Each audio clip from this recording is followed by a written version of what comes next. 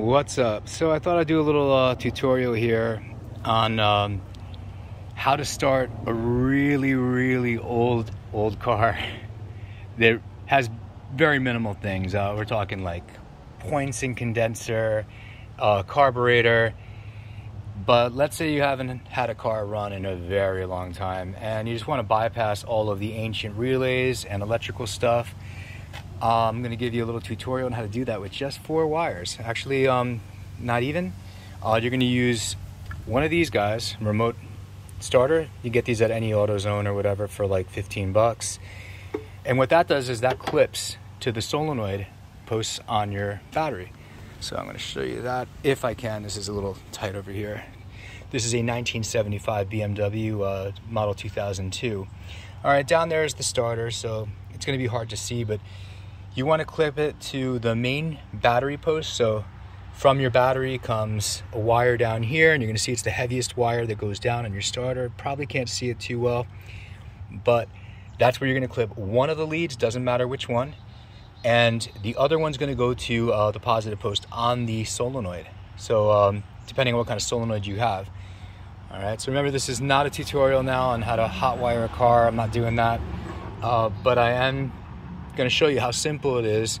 As long as you know that you can verify that your ignition coil is fine, you can check it with an ohms meter, and then you're going to verify that your condenser, that little silver guy on the side, is good, and that your points internally in the distributor are good as well. Okay, so once you can verify all that, give yourself a fuel source. I'm sure the barnyard car that you just found is probably, sitting on the most ancient of fuel. All right. You want to avoid all that. This has a mechanical fuel pump. So all I'm doing right here is I'm just running like fuel out of a bottle, and that's going down to here. I'm bypassing the fuel tank altogether because I still have to drain the fuel out of this thing. All right, battery's good. You can double check your gap on your points. I'm not going to tell you how to do that. It's really easy. You just take a feeler gauge and you just find out whatever your car needs as far as gap. And that's pretty much it. I mean, from here on out, we're just gonna start this whole thing. All right, and fingers crossed, everything's running. So, oh wait, didn't even go over this important part. All right, so what you need for your coil, and this is a big one. All right, positive goes to this terminal right here. See, it says 15 on it. All right, and we're bypassing all the ignition crap. You see, I took all the wires off. I don't want to let juice up anything in this car. All right, from the one terminal, we're going to run that all the way over to the condenser. All right, see where I clipped that? I'm just using test leads. Just make sure that they don't get into your fan. All right, and moment of truth. Watch this. She should light up. She's got gas, not that much, but a little bit. And let's give her a go. And look at that. This car has not run in about 20 years. So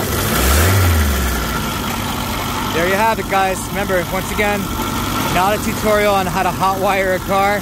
All right, now I'm going to show you how to turn her off. That's it. You disconnect your positive lead, coil has no more juice, and you're good to go. I hope that helps some of y'all out. I never get to do this, so showing that. Also later on, I mean, these are really ancient tools, engine analyzers, where you can set your dwell. I mean, when you're fine-tuning the motor later on, that's cool. But just to get her going, this is by no means a way to drive down the road. A little sketchy, and it might not be that reliable, but you got it. All right, hope that helps some of you. And that's it. I'll try to post more videos soon, but haven't really had much of an opportunity. All right, thanks for watching, guys.